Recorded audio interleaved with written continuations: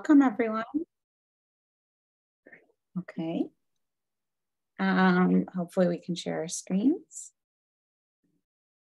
Yeah, I think so. Okay.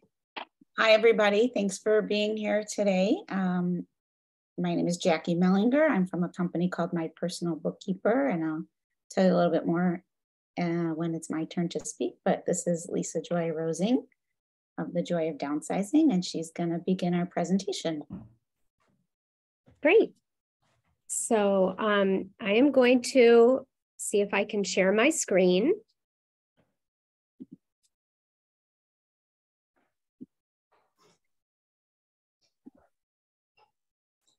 Can you? Yeah. I think so. Can you see that? Mm-hmm. Okay. Just the Zoom screen though. I did. Okay. Thank you.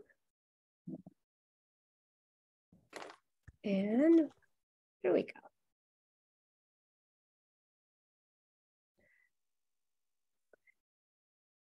Do the slideshow.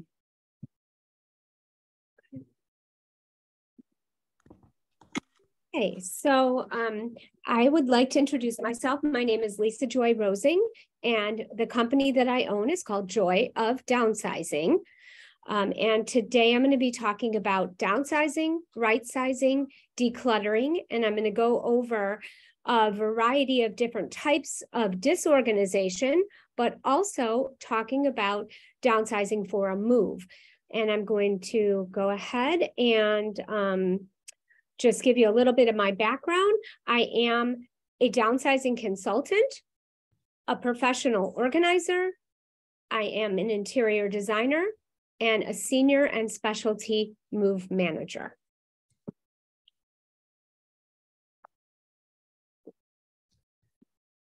Okay, so at Joy of Downsizing, our goal is to help adults 55 plus make decisions on downsizing a lifetime of belongings and right-sizing and aging in place, or to manage a transition into a new home.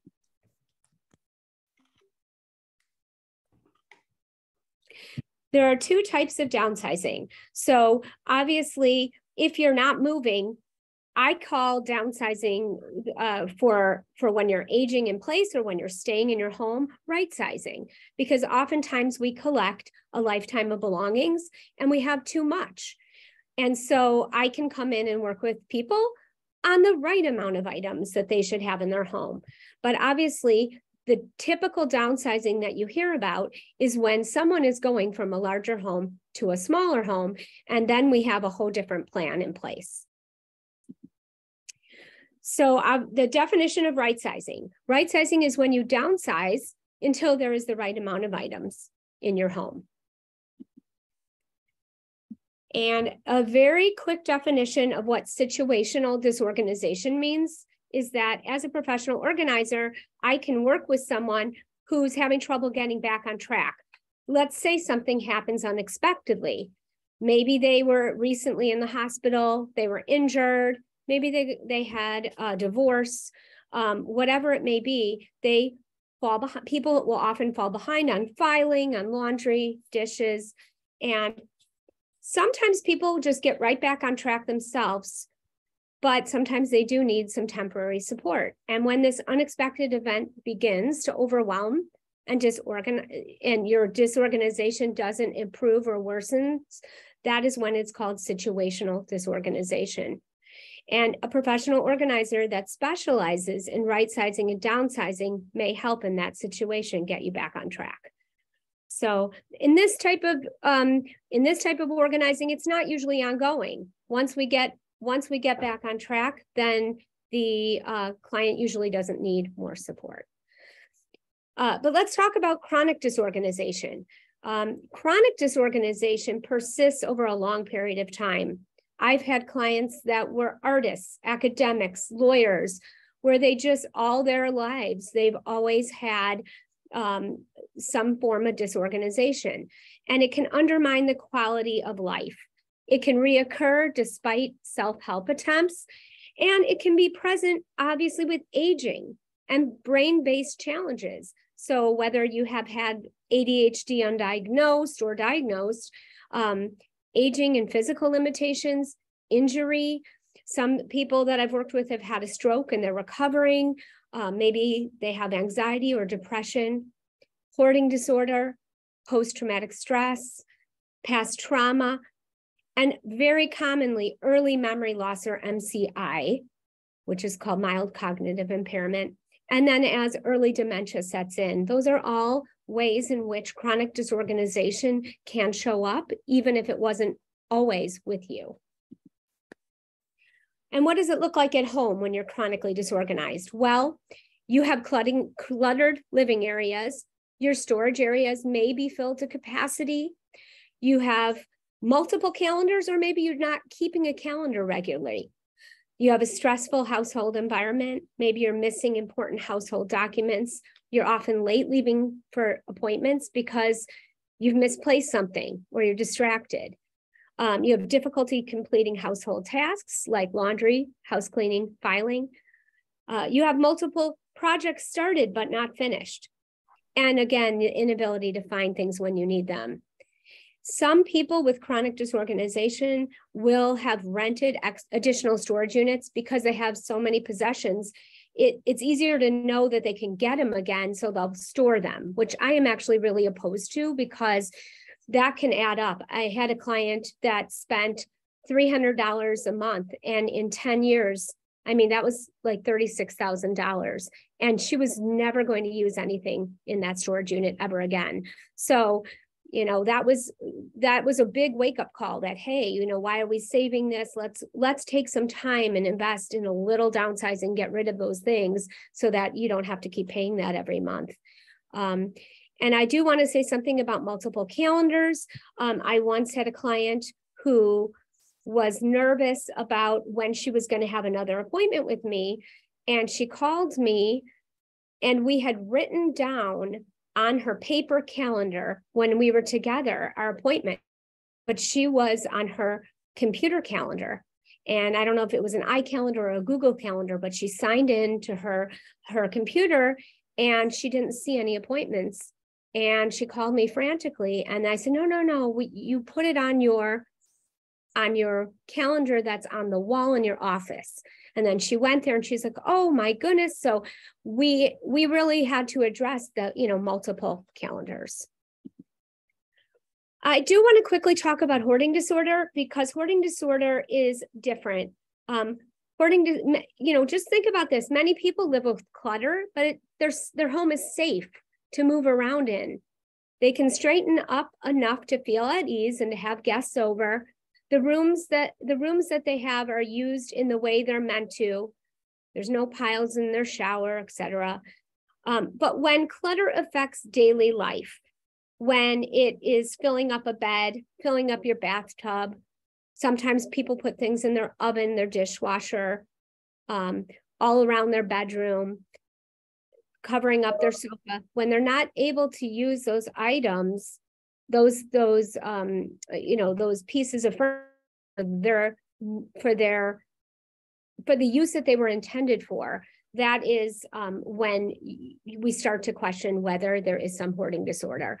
They're buying many of the same items, sometimes because they can't find them. Maybe they have a shopping addiction where they save things like newspaper, ketchup packets, little soy sauce packets. And does clutter prevent entertaining? So if you're embarrassed and you don't want people to come over, are there narrow pathways to walk between rooms? And oftentimes this is a good signal that you might need some support because that's not safe. And I'll do some pictures in a minute. But I do want to say something about hoarding disorder. It's not always like the shows, right? You might have a touch of hoarding disorder, but not be severe. And in 2013, hoarding disorder was named as a distinct mental illness on the DSM-5. It's a form of obsessive compulsive disorder, and 2% of people have this disorder. And quickly look at this little chart here. It is called the Clutter Image Rating Scale. And I use this oftentimes to address clutter with my clients. So if you're looking at this and you see the number 3, 3 is a borderline number for me. I feel like you're chronically disorganized at 3, but as you start to move towards 4, where you're not able to really sleep in your bed and use your room as its function, that's starting to be a clue that maybe more is going on.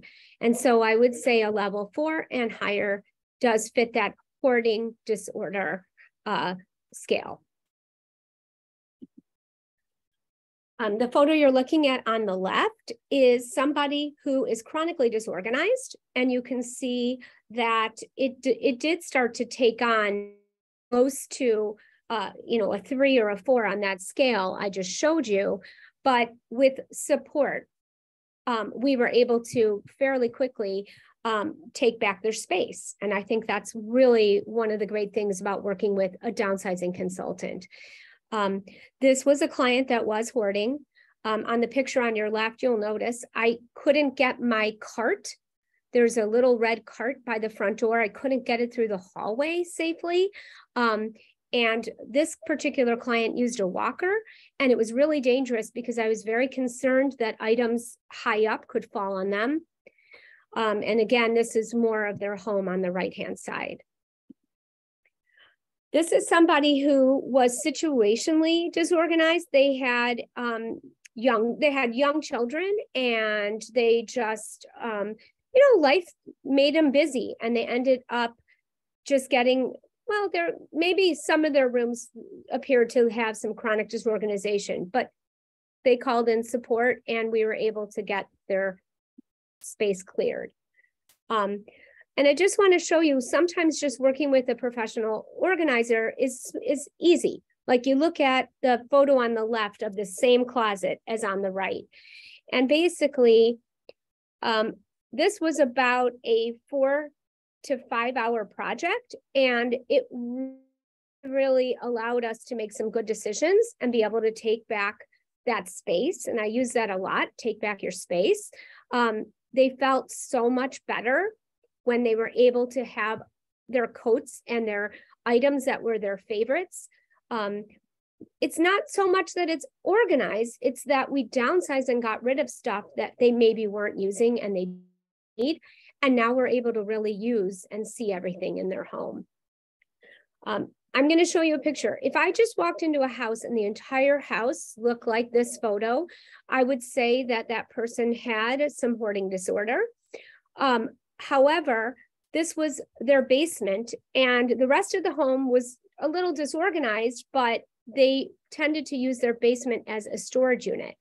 So you notice that you can sometimes have a space when you're not really hoarding, but you're starting to have a problem where you're starting to save so much stuff that would be good to have a project, a downsizing project. This photo is a photo of somebody who did some homework after a session and a discussion where they literally had a beautiful collection of all of these different teapots. And the collection was pretty cluttered. And I mentioned to them, as homework, I think the right thing to do would be to go through one by one and make some decisions on, even if you like it, is it the most special? Is it the most important? Do you need it? And wouldn't it be nice if somebody else could benefit from a teapot, from your teapot collection, if it's not as special to you? And they text me a photo after our session, and this is the photo. They got rid of 17 teapots. So I'm a big believer in motivating my clients to do this on their own as well. Age in place and decluttering support. So, you need some decluttering support if you're unsure of how to begin right-sizing. You have items in your home that you no longer need, such as I was talking before this started with one of the guys on the call, and he said he had some toys that were from, you have to make those decisions. If you're not using them anymore and they're taking up space, you can make arrangements, you can list them for sale, you can donate them, you can gift them. I'm a big fan of gifting. So if you're unsure of how to begin right-sizing, you want to learn some organizing systems and techniques, you have a deadline For completing a project, such as a move or a family visit, you need the expertise of someone who has helped people with chronic disorganization or hoarding disorder. You would benefit from ongoing organizing maintenance. You need help to remove a large quantity of objects, or you want the objectivity of a neutral third party. If you know that you fit in any of those categories apply to you, then you could use the assistance of a professional organizer who has downsizing and right sizing specialty. And I do want to switch gears now, because in addition to right sizing, I do focus a lot on downsizing when somebody is actually moving. And so I want to quickly talk about some move management. And obviously, you don't have to be moving to start the downsizing process, because the earlier you start, the happier you will be. So seniors and their families are often overwhelmed thinking about downsizing and moving. They're unsure of how to start. They don't know what will fit.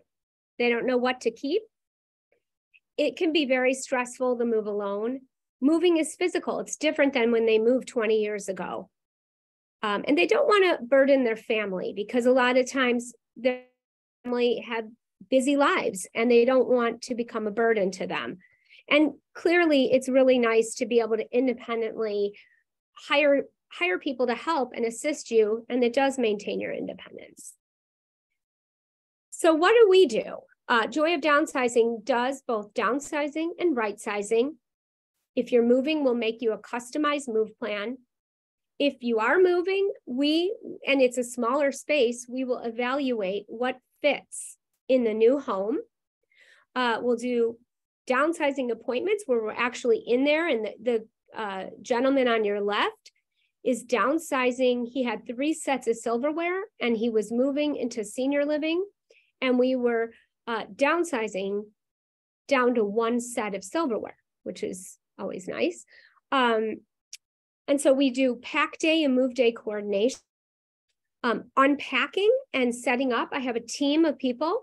I have over 10 people that work for my company on a part-time basis, and I will schedule them for an unpack where we walk in the door and the very day the boxes are moved into the new home, we are there unpacking. We are putting everything away and setting up the new home so it looks like you always live there. And then, of course, we do organizing, decluttering, home clean out coordination, and stress-free relocation. Part of our moving process is that we do a step-by-step move plan. It is customized to you. It is very organized and expert. When I talk about evaluation for fit, this is a client of mine. We were doing a walkthrough of a new apartment that she was going to move into. I had measured all of the furniture that she wanted to take to see if it would fit in the new apartment. We only took what fit. And when we talk about right sizing for the new space, we were really focused on, she's not tall. And we were very focused on what items she needed on a daily basis. And notice the limited amount of cabinet space we had. She could use the first 2 shelves of the upper cabinet.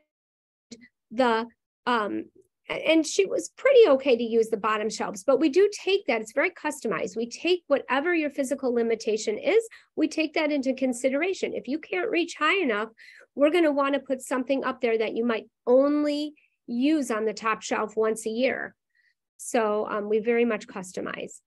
And we do a floor plan, which is a furniture plan. We decide the placement, we measure your new home.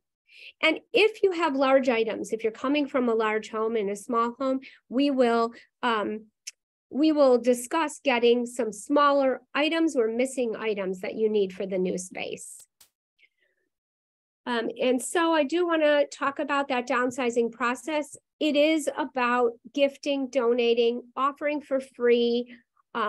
You can do some selling, but don't let the selling be an obstacle, because sometimes if you feel like you need to earn money on the items that you've used, that can become an obstacle to getting rid of them.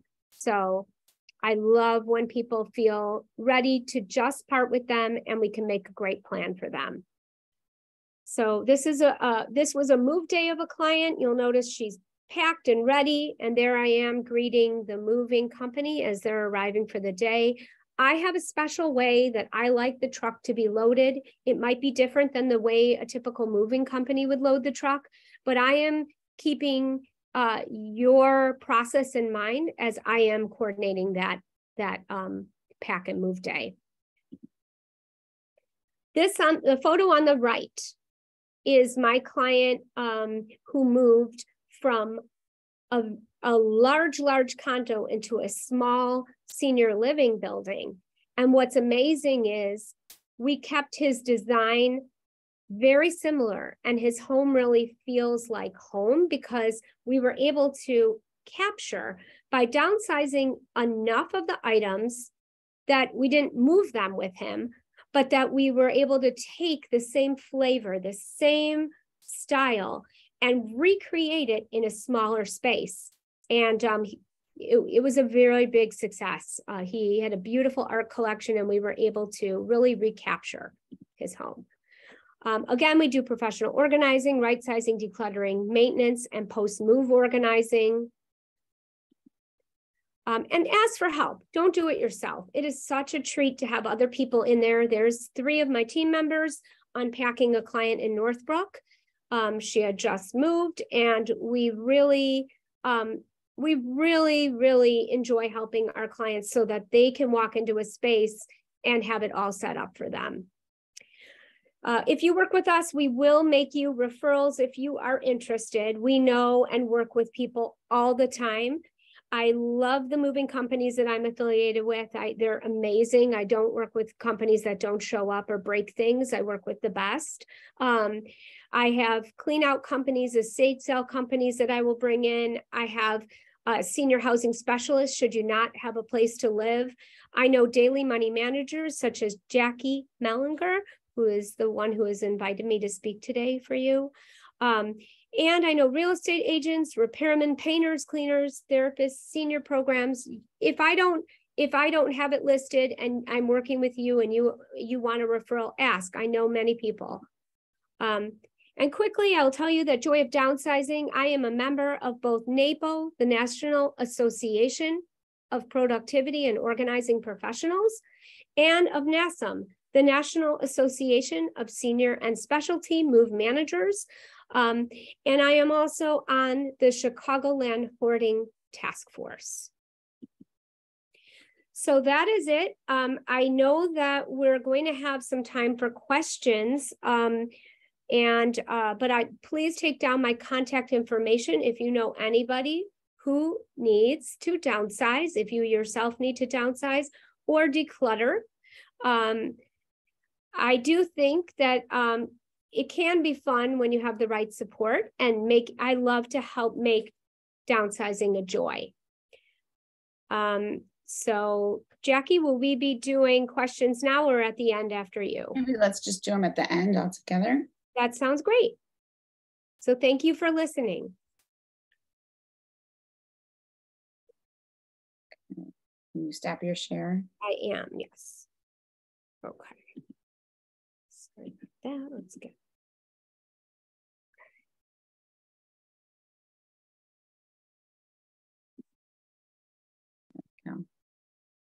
Okay, I'm going to share my screen now. Okay, here we go. So I'm going to talk about organizing your financial life, a little bit different than your items. So just to give you a quick view on who I am and what I do, I am a co-owner with my husband of My Personal Bookkeeper since 2018, and we have also been owning and managing a caregiving company called Homestead since 2001. My prior life, I was doing nursing home admissions, and I was a licensed nursing home administrator. And in my spare time, I like to give back by helping out in my synagogue as a VP of development and senior life chairperson for the congregation. about my personal bookkeeper. We provide our clients with help in their household and financial affairs. And our most requested services are helping our clients to set up bill pay, make sure nothing gets paid late, make sure they don't lose any bills, helping to get organized for the accountant at tax time. If you've ever had a procedure done, you're going to get a ton of mail from the hospital, the anesthesiologist, the doctor, Medicare, your insurance, and so on. So we can help you to go through all of that. We assist in mail review, helping people to just go through their mail and discern what's junk and what's important. We can help you with filing, which is really no fun. So we try to help people set up a good filing system, whether it's hard copy in a file cabinet or setting you up digitally. And when we begin service, we always come out and meet with a person, either in person or on Zoom. And it's no obligation, there's no cost for it. So I am going to talk to you today about how to keep your records, tracking your expenses and income, making sure your bills will be paid on time, as I said, using your calendar as a tool. Password management is very important, and preparing for an emergency. So first, what are some signs of financial disorganization? If you go to someone's home and you see that they have piles of unopened mail laying around, and as Lisa was showing you, hoarding, we see paper hoarding. Sometimes we see that a person can't eat at their table because it's covered in paper, or they have piles of paper on their bed because they try to go through it when they're falling asleep at night. That's a sign that something is not right there. If somebody is getting a lot of late notices, or they're accruing late fees on their bills, on their credit cards, that is something that needs to get changed. And if they're unable to find documents at tax time, they can't come up with the documents for the accountant, or if an attorney asks for something, that's a sign. Sometimes we find people who have checks laying around that they never cashed. You might be, have somebody that you wrote a check to and they never cashed it. That could be a sign that they're financially disorganized. If they are bouncing their own checks, they're making payments and they don't have the money in the accounts, they're not keeping track. When somebody is unable to meet their regular expenses, even though they have a very good income, it means they are not planning accordingly. And if somebody is we all get fraud on our credit cards once in a while, but if it keeps happening over and over again, it means you are not doing what you need to do to take care of it. And then just even unexpected charges on the credit card. So how do people become financially disorganized? It's easy for that to happen. We all find ourselves very busy, and there's just not enough time in the day. We can be busy with work or activities and family, and it just becomes too hard. I hear from a lot of people that by the time they've worked all day and taken care of their kids and put them to bed, the last thing they want to do is sit down and work on bills. The aging process, even if people don't have cognitive decline, sometimes we just slow down a little bit. We may not be so good with technology, and so much is done online now that can make it hard to keep up. And a lot of people just have a lack of financial knowledge, which causes us to fear dealing with it, or we might just not be interested in it. Unfortunately, they don't teach a lot of finance in school unless you major in that. So we're not all equipped to take care of these things. And as Lisa talked about, you might have an illness or a hospitalization that just sets you back. And once you come home, now it's really daunting going through all that mail and figuring out what to do with it. And you just kind of don't want to get started. Some people could have learning disabilities, whether they're diagnosed or undiagnosed. And sometimes those get worse as we get older. Or an executive functioning deficit where we just aren't good at organizing and getting started. And when there's a big project, it's very hard to break it down. I think failing to set goals and to make a plan can really set you back and keep you from doing what you need to do. And then failing to seek professional advice. Like, as I said, we're not experts. Most people don't know what to do in certain situations. So having an accountant that you trust and can talk to is really important, or a financial advisor who will instruct you, or an attorney who can help. It's really important to have all those things in your life, or a bookkeeper who can come in and help you. So some skills to help you organize and to manage your time. Using your calendar as a tool is a great idea. The next point is keeping a to-do list. And many of us keep to-do lists, but just having something on your to-do list doesn't mean that you've actually planned to get that done. So as you see in this picture, this person's calendar is really color-coded. I would think that that's somebody who plans out her time and puts, maybe that blue space is time for sitting at her desk and going through her mail, and maybe, sets time for checking email. Email can really distract us if you check it as it comes in all day. So I try to schedule it into my day only to check it. I have it in my calendar to check it every morning, sometime midday, and then again in the afternoon, and I try to ignore it in between. Most things that come in an email can wait those few hours and aren't so urgent. Same thing with checking your bank balances and knowing what's going on. I actually have reminders in my calendar for that too, to check my bank balance every couple of days. It's good to have a spot in your home. The kitchen counter often ends up being where we throw our mail, and that's just not a good place for it. So if you can make a spot off to the side, or if you have a desk that you put a basket or a standing mail holder that has file folders, it's just a good way to put your mail in there and work on it when you need to, but at least it's not cluttering up your house. And as I talk about, when we go through our mail, it's important to really just quickly discard the junk mail. So every day when my mail comes in, I have a slot in my front door, it hits the floor, and I pick it up, and I immediately, just without spending much time on it, I know these things are like coupon magazines and junk. They go directly into my recycling bin, and the other pieces go into my mail holder for me to look at later. And the same thing with email. It's really good to delete your junk mail on a regular basis. I try to do it every day. And if you can, go through, if something is junk and you don't want to keep receiving this email, scroll all the way to the bottom and find where it says unsubscribe and get rid of it, so you won't be getting it again, because that email box can get so cluttered, and before you know it, you haven't looked for a few days, you have hundreds of emails. And eliminate distractions. Like, close your email out when you're trying to work on something. Put your phone on do not disturb so that you can concentrate. How often do you review mail? So, it's different for everyone what works for you, but do you do it every day or every few days? There are people who don't go through their mail often, and they just let it pile up. And I, always heard of there's, a family member who never responds to an invitation. And when we ask her, how come you haven't responded? Are you coming? She'll go back and look through her mail and find it. You need to look through your mail more often than that. It doesn't have to be every day, but as I said, if you can discard the junk, it'll save you time. And then you put the important stuff in your holder and go through it every couple days. Some people want to do it every day.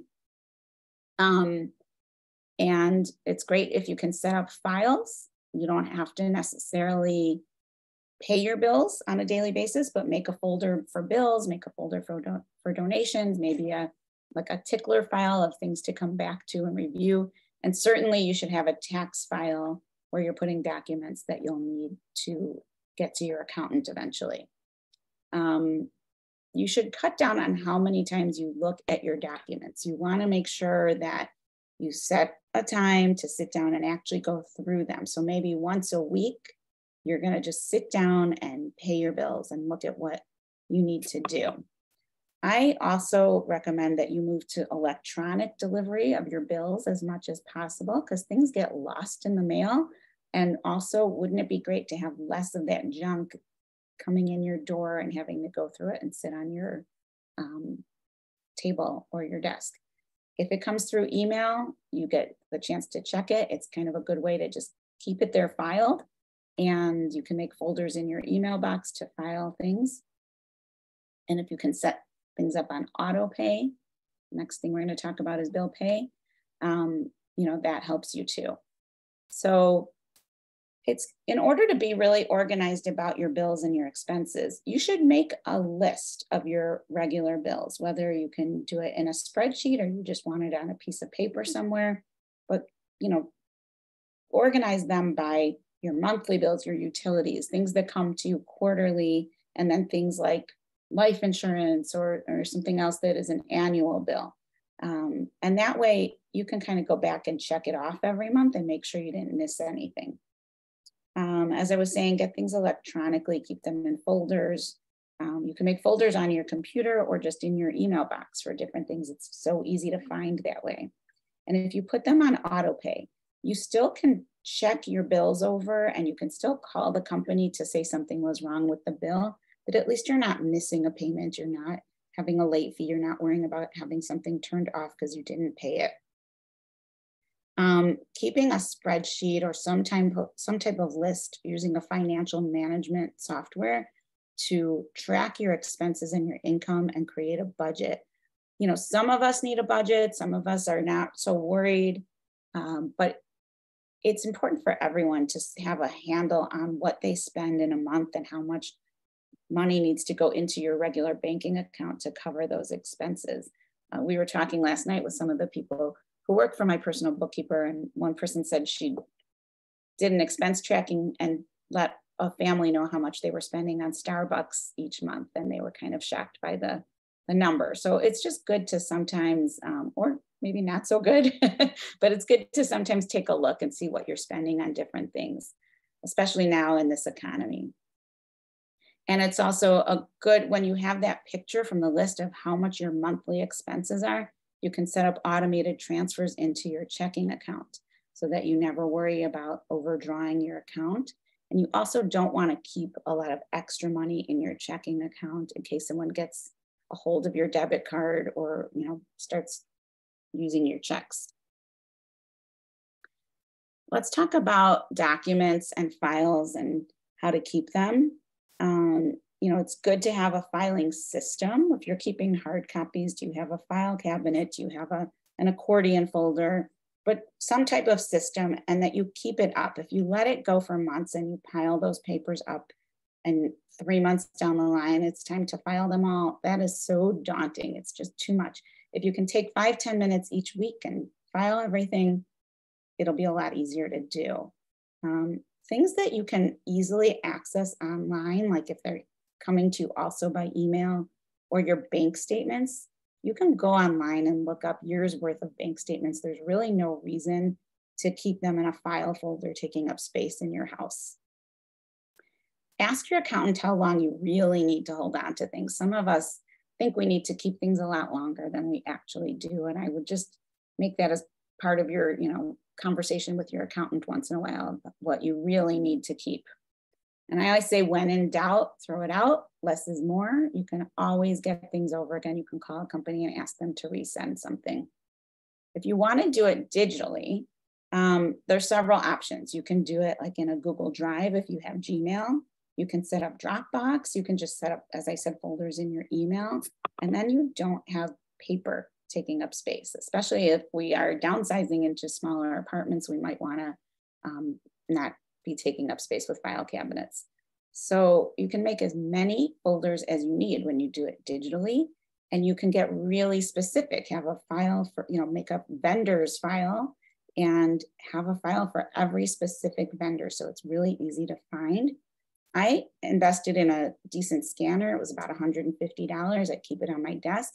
And things that come in the mail that I can't switch to getting them digitally, I throw them in my scanner and I put them into those digital files and throw them out. But it's really important to make sure those documents are backed up somehow in the cloud. Dropbox is backed up. You don't really have to worry. The same with Google Drive, but just make sure that you know that so that you don't lose everything. Just some more tips. I don't know if you've ever heard of the phrase, eat that frog, but that is go for your biggest item first. Sometimes you have a to-do list and there's a project that's a little daunting. It's gonna take you a while. Get it done. It'll feel so good to know you have that out of the way. Sometimes I put those things off And when I finally do it, it's such a sense of relief. And I think to myself, why didn't I do that earlier? Really important, passwords. Make sure that you're keeping your passwords somewhere really safe. There are digital ways to keep your passwords. There's something called Keeper. I use LastPass. I have Keeper. And then 1Password is another one that's popular. You can make yourself a spreadsheet to keep your passwords on, but you should password protect that spreadsheet and not forget what the password is. Some people will keep it on a list of, on a piece of paper in their desk drawer.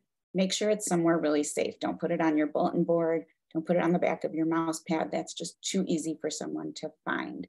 It's also really important to change your passwords, maybe at least every 6 months, so that you know that somebody didn't get a hold of it. In case somebody got a hold of it online, you're changing it up. Make sure you keep a folder for your tax documents, as I said before, and really keep track of your donations during the year. One thing we see often is that people tend to over donate because they're not keeping track.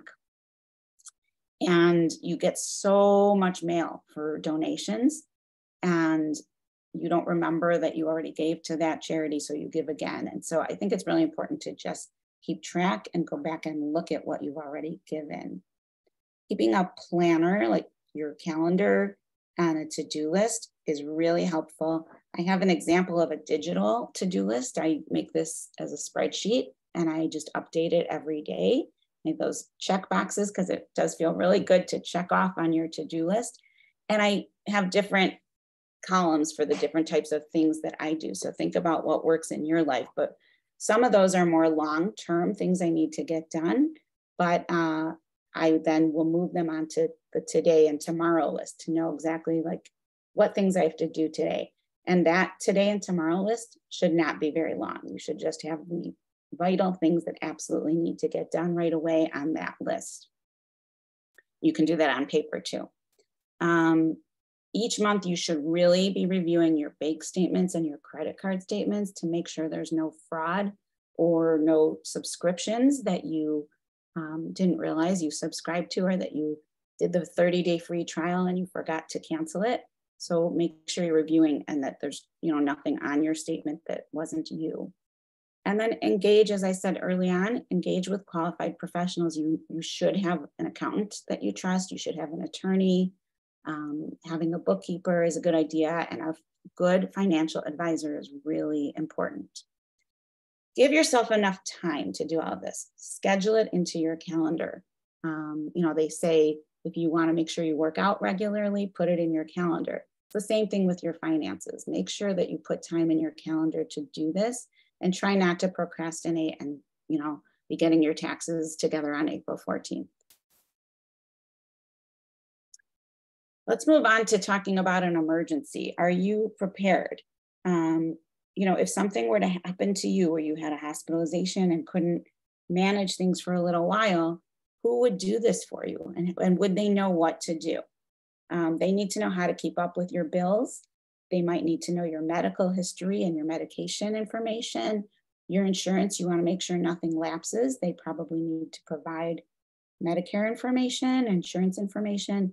How can they pay your bills for you if you're doing online banking if they don't have access to your passwords? And by this, I mean a really trusted individual in your life that you would trust with this information. If the worst should happen to you, will people know who has your will? The things that you have in trusts, do they know how to reach your attorney? Where do you keep things like the deeds to the titles for your automobiles, deeds for your home, things like that. And then all your assets and accounts, there's so many things that come up on the state list of unclaimed items. You don't want your stuff to be there. So we do something called our life and estate guide, where this is actually like a 12-page document where we document all of these things and more that I just talked about. Like, where do you keep things in your home? Where is the key to your safety deposit box? All those kinds of things. You should really document that and keep it somewhere very safe. You don't necessarily have to put account numbers on here, but you should put how this person can find the account numbers. And it's just a gift to somebody who might have to reach out and help you, it will make things so much easier on them. And especially this will most likely be a very emotional time and stressful time and situation. So if you can help them, that's great.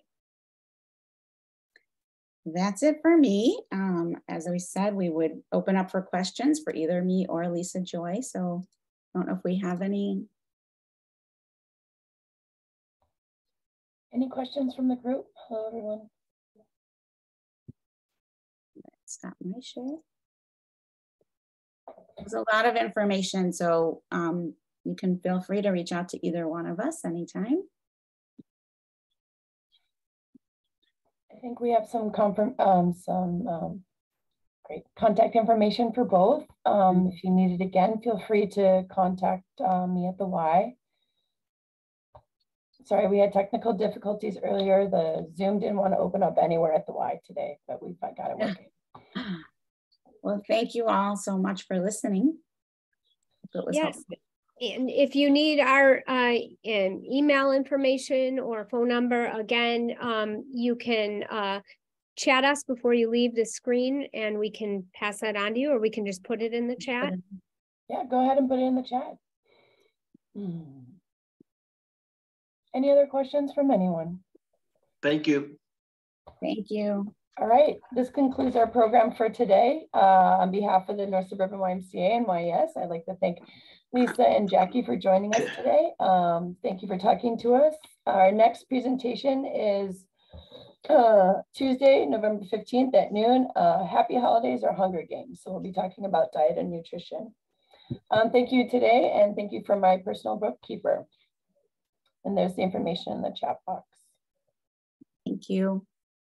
Where is the podcast information again? So if that's on our website, nsymca.org. I'm sorry, I'm sorry, the website would be under your personal website? The North Suburban YMCA's website, nsymca.org. Look under YES, and then look under the podcast. They'll be there. Thank you. Excellent. Thank you. Appreciate it. Everyone. Have a good day, everybody. Thank you so much for listening. Thank you. Bye.